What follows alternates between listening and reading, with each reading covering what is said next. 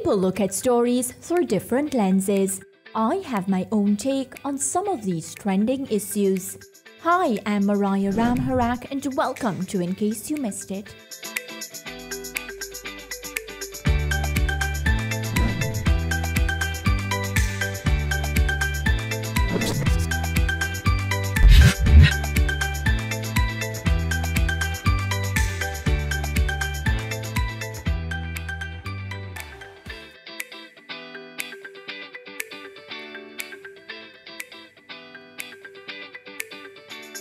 Hello, hope you're doing well. I'm Mariah Ramharack and welcome to today's episode of In Case You Missed It on SportsMax and Scene TV. Well, Guyana's squash team has always been known for their decades of dominance in the Caribbean Junior Championship.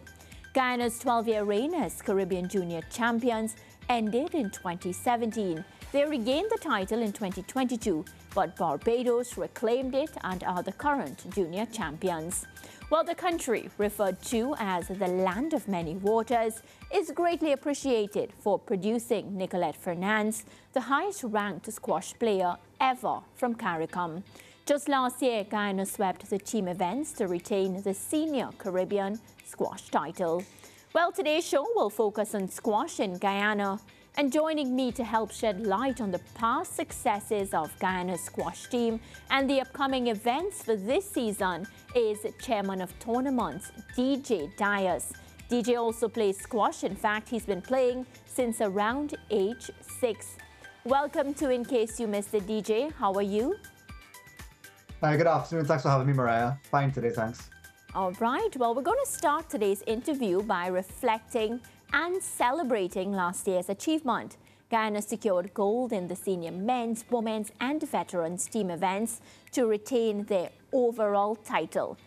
What an achievement. Well, we weren't expecting it to go into it, to be honest. We always know that we always aim to be the best, but this is unprecedented success. Even by our standards of having 12 years in a row in juniors, we never really had similar success like this for seniors, but you know, it's a welcome achievement. Yeah, you say welcome achievement, but it must mean a lot to you and, of course, Guyana, especially because it's a sweep and we're talking about a minor sport.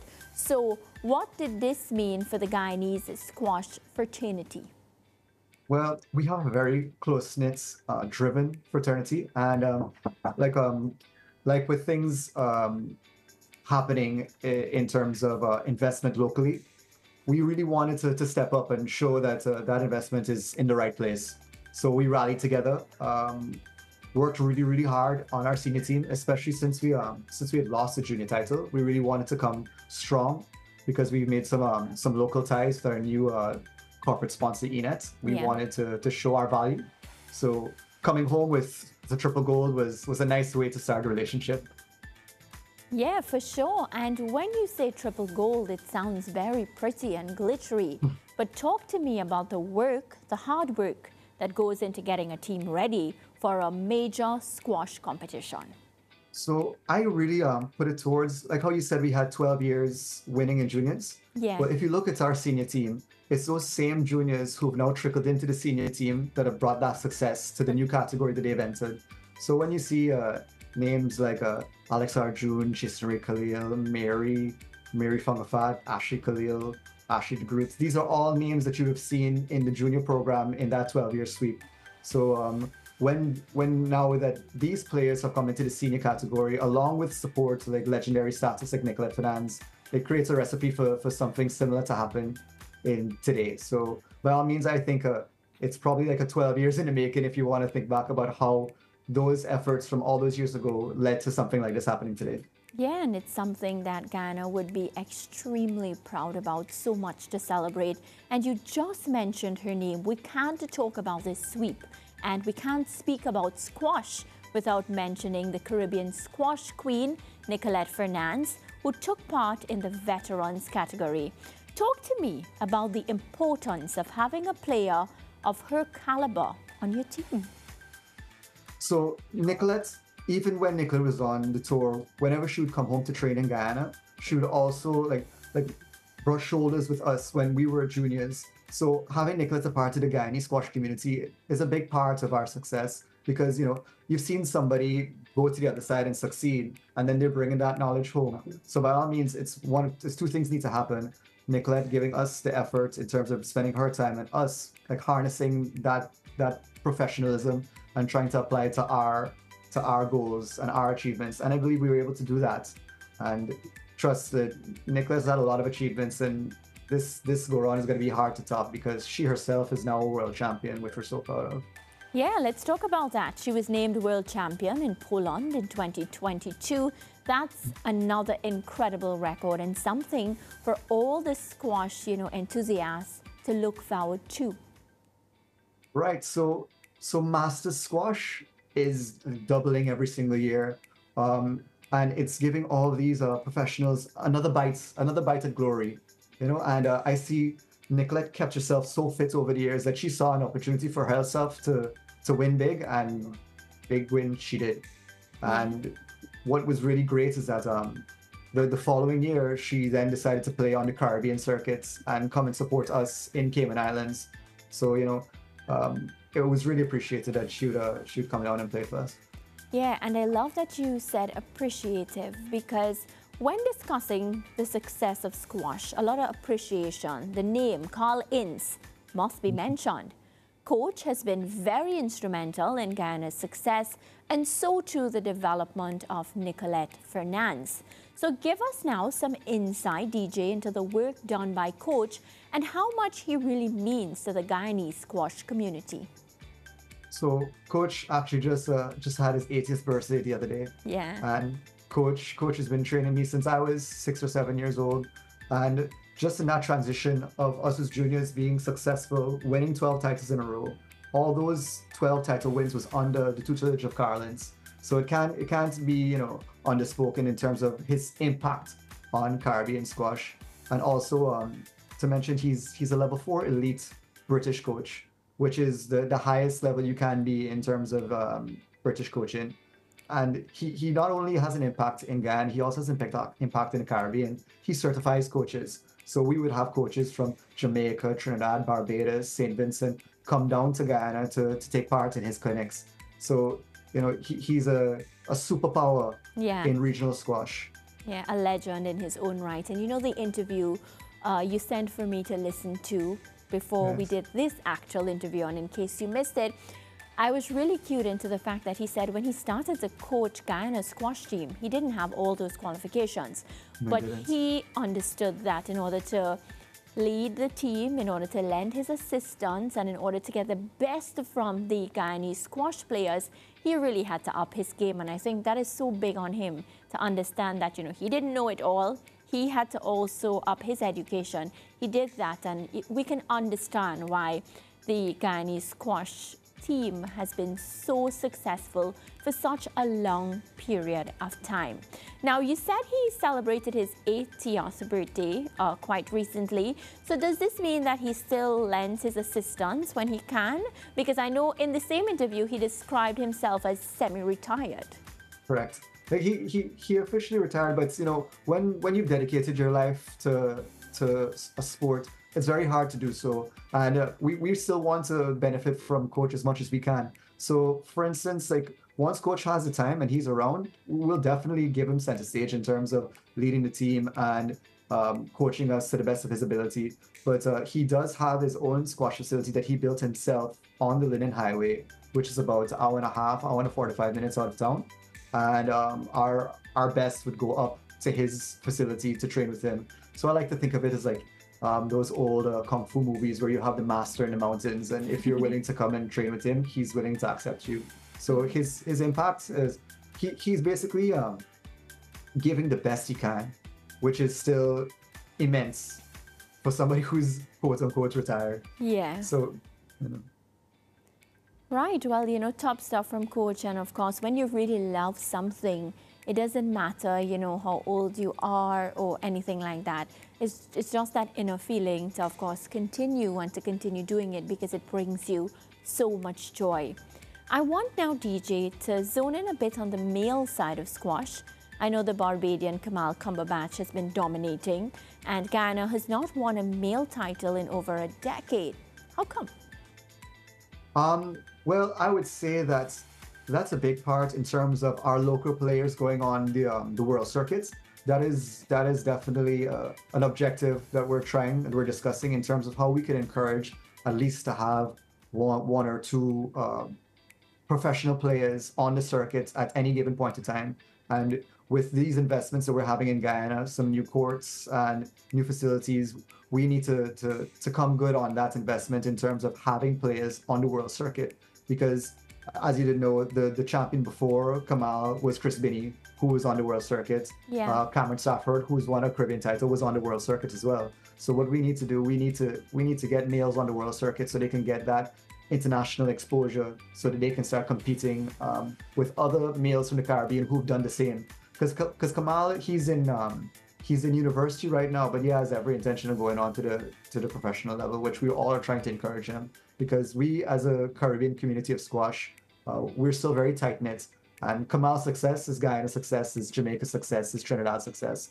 So all of us pretty much, even though we compete every year, I would love to see all squash community from Guyana, some from the Caribbean, to succeed.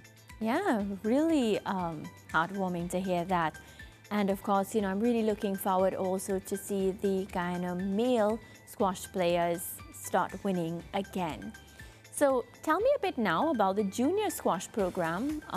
With the introduction of the under 11 category, has there been an increase in the involvement of youngsters?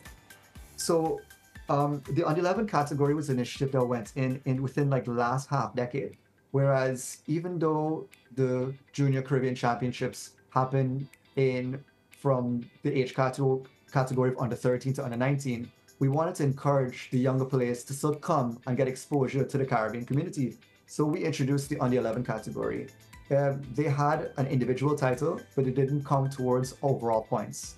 Since last CASA in Cayman, they've then ratified bringing under 11s into overall points. We're still learning about that format, but that means that there's going to be more pressure on, let's say, a 10-year-old towards the overall championship. And although that may sound a little bit nervous for now, it's only about giving them the exposure that they will need to develop into well-rounded young adults. So it's the first time for it. So us being one of the dominating countries, looking at a format change, it's a lot to look into. We need to focus on our under 11s because there was a huge turnout from countries like Bermuda who don't necessarily consistently place in the top 2 or 3, but because they have such strong under 11s, you will see countries from differing regions probably doing better because they have that untapped talents that they can now use towards overall points. Is squash a school sport? I would say that is something that we can work on better. It's something that we are talking to the government about because they have invested a lot into squash facilities. We have probably the best squash facility in terms of public courts in the region right now, with a huge investment from the Ministry of Culture, Youth and Sport, headed by Minister Charles Ramsden Jr.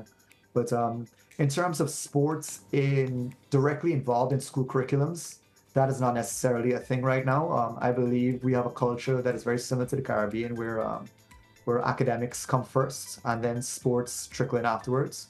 What I've noticed in other countries, they would have specific educational programs where athletes would be at work all day doing fitness work, doing sports work, and then they will do lessons at night. Whereas in Guyana and most of the Caribbean, it's opposite, where we're in school 8 to 3, and then whatever extra time we have, we're dedicating to our sport.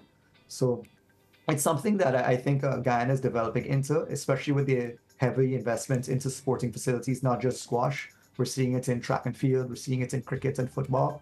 So I believe that in terms of utilizing these facilities to the best of our ability, there will be an outreach into schools and working squash into sports curriculums rather than just like physical education alone. Yeah. But it's going to take a lot of organization because you have to pull the kids out of school, get them back in time for their parents to pick them up. Yeah. So it's something that we're looking into, and we're hoping to take advantage of. You just touched on, and I feel like we can't breeze past this because this is a big, big deal.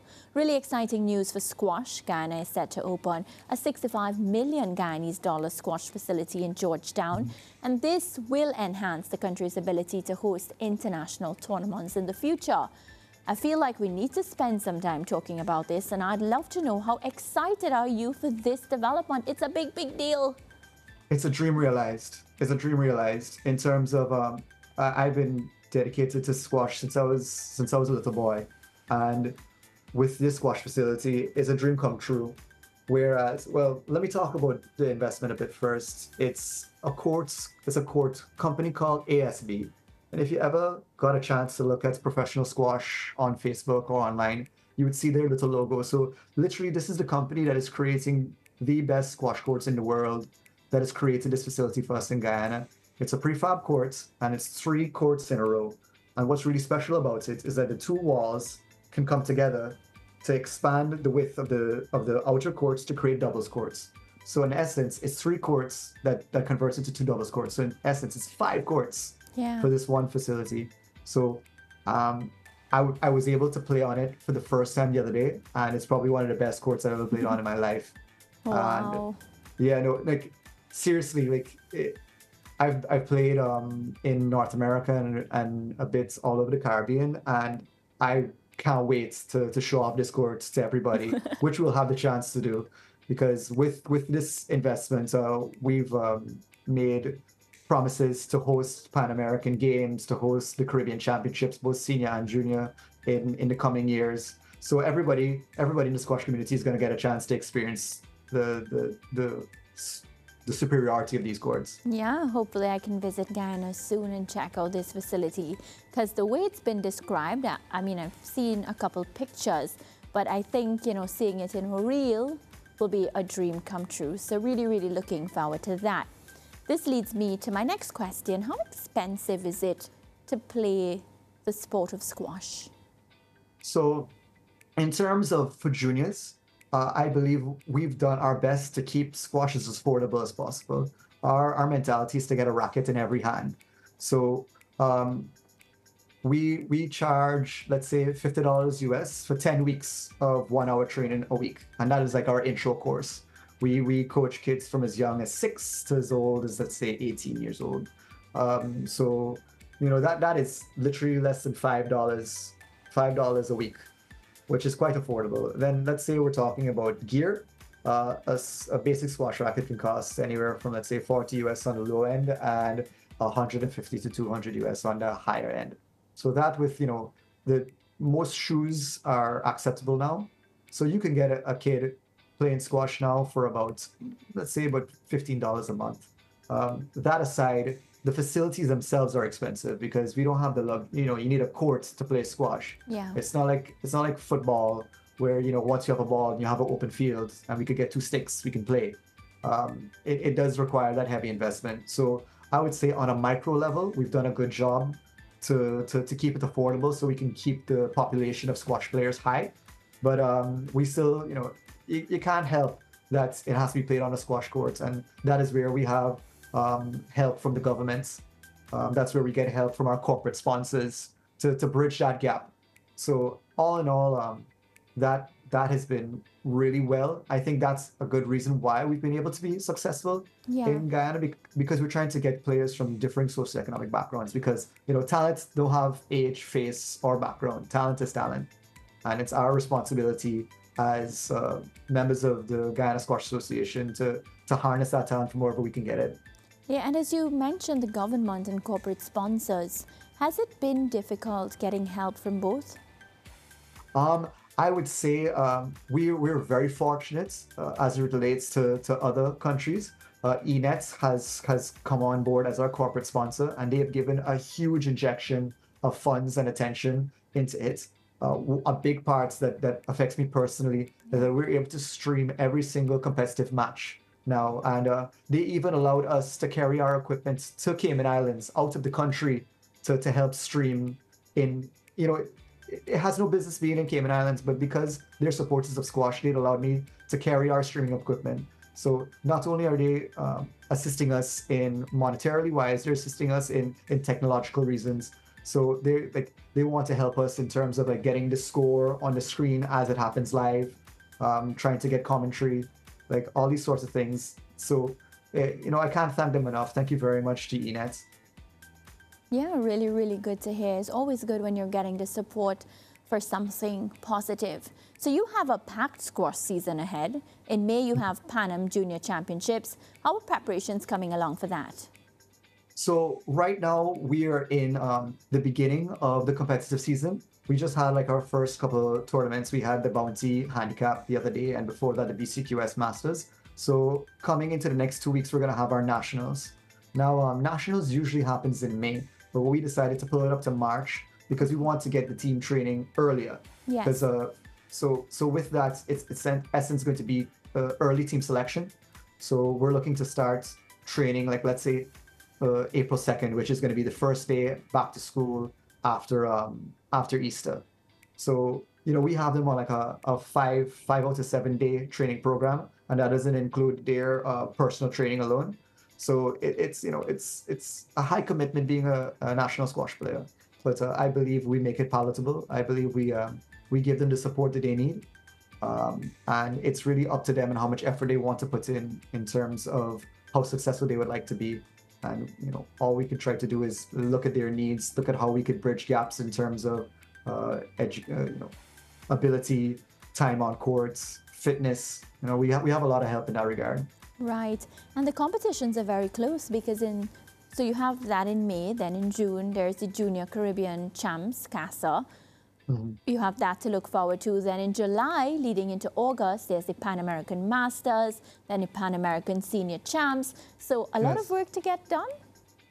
A lot of work to get done. So what we really try to do is select the team early so that everybody knows what their commitments are, so we can get them doing that high intensity training.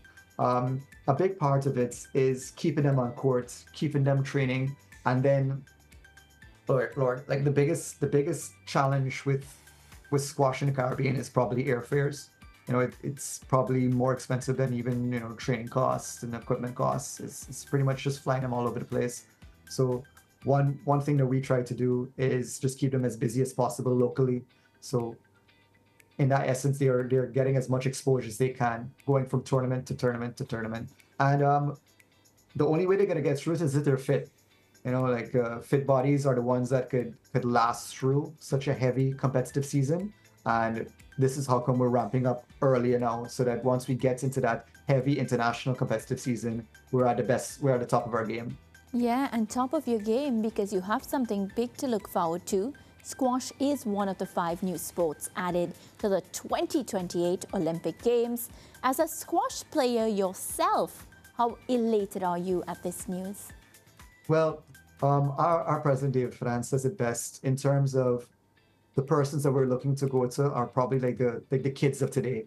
So in that essence, we as stewards of squash in Guyana need to come good on that promise that is given to us from the international Olympic community and send a competitive team to the first time squash in the Olympics. This has been a dream of the international squash fraternity even before I probably even picked up a racket.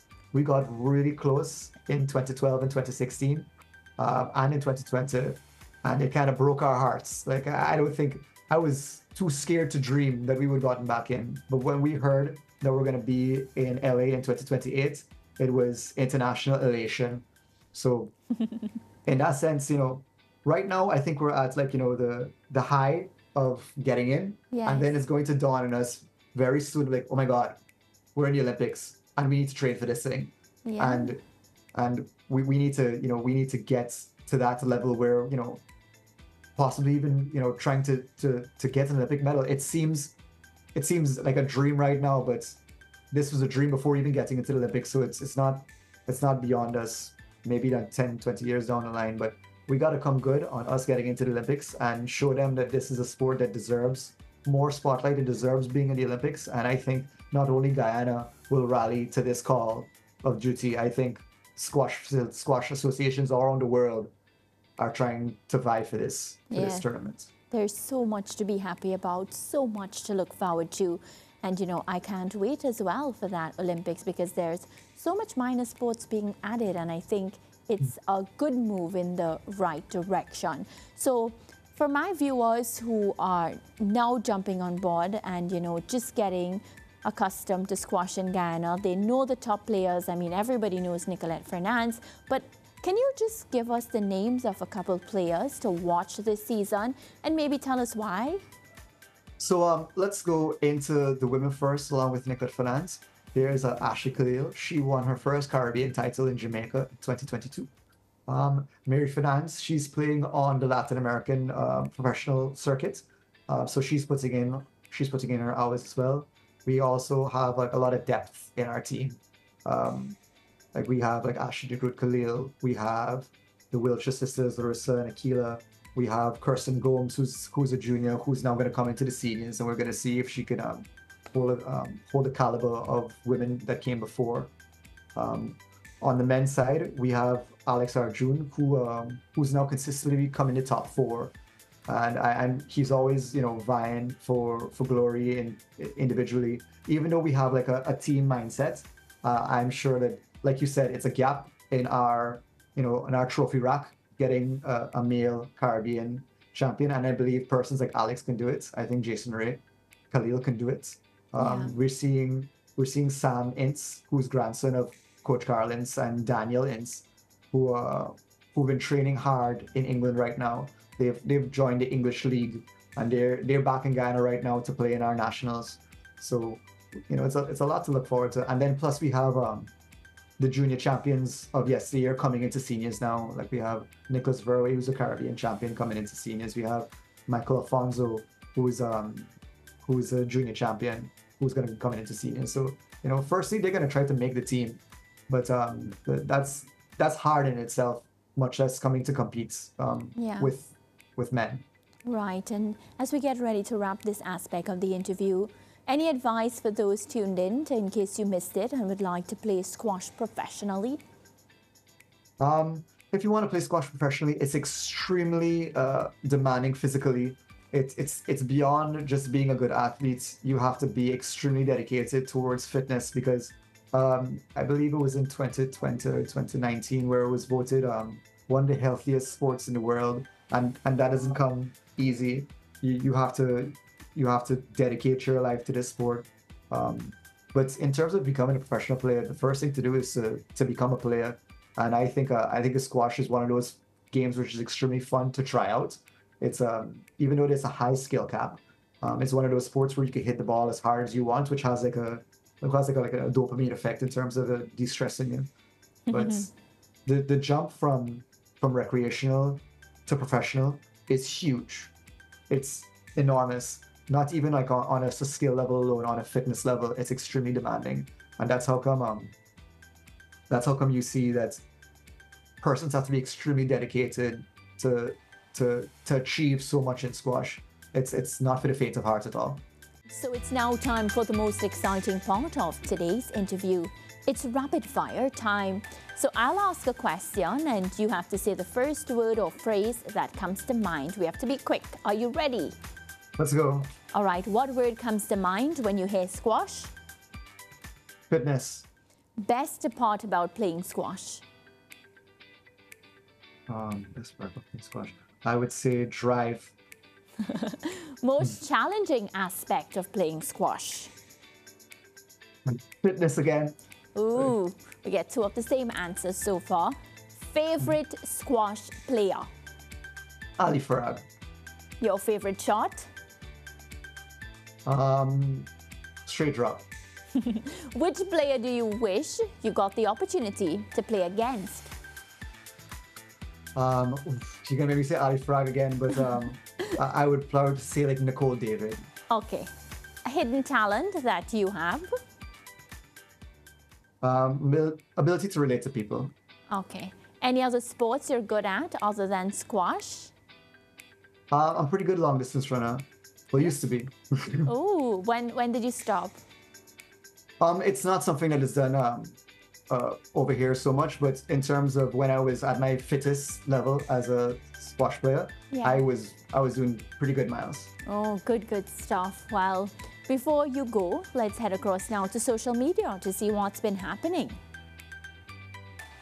So we have this one from Guyanese Girls Rock. The Guyana girls, okay, we're going back to the SportsMax one. So 19-year-old Jamaican squash player gets his coaching badges in Guyana. Do you remember this in 2018? Right, so I referred to this before where we had persons from the Caribbean community coming down. So that's Nicolette Fernandez in the pink there. And to her right is Taj Lumley. He's from Jamaica. And they came down to do a squash coaching course. Yes. So I believe that was doing their level 1 and level 2. Yeah. So it's really important. Yeah, that was in 2018. Let's take another reaction, a social media reaction. So we have this one from the Guyanese Girls Rock. The Guyana girls junior squash team are 11-time championship winners. They rock. Can you remember this one? So yeah, so this is 1 year prior to the 12-year streak. So this is in the golden years of junior squash in Guyana. Yeah. And the leader of the team there is Akila Wiltshire. She's on our senior team now. She also won an All Jamaica championship when she lived over there during UE. She's back home now. Okay, wow, you know your stuff. We have one more. Let's take this last one. So this is from Newsroom Guyana, popular media house in Guyana. Nicholas Verwey and Kristen Gomez secured Guyana's 4th gold medal at the ongoing Caribbean Area Squash Association. That's the CASA Junior Championship in St. Vincent and the Grenadines, and this was just last year. So this is in St. Vincent. They had just introduced doubles on the junior circuit. So this is like the first mixed doubles title that anybody's gonna have. So Kirsten and Nick are gonna go down in history. Yeah. So congratulations to them. Well, DJ, it really has been a pleasure chatting with you on In Case You Missed It. I want to thank you for all your time, and I'm wishing you all the best for this squash season. Mariah, thank you so much for having us. Thank you so much for putting a sport like squash in the spotlight. It's really important. It can't be understated enough. Thank you so much for SportsMax Zone for having me and other squash heads on. So all the best, and thanks so much again. Not a problem. Well, folks, that's it from us for today. Be sure to like, share, and comment, and let me know what you enjoyed about today's interview. Goodbye for now.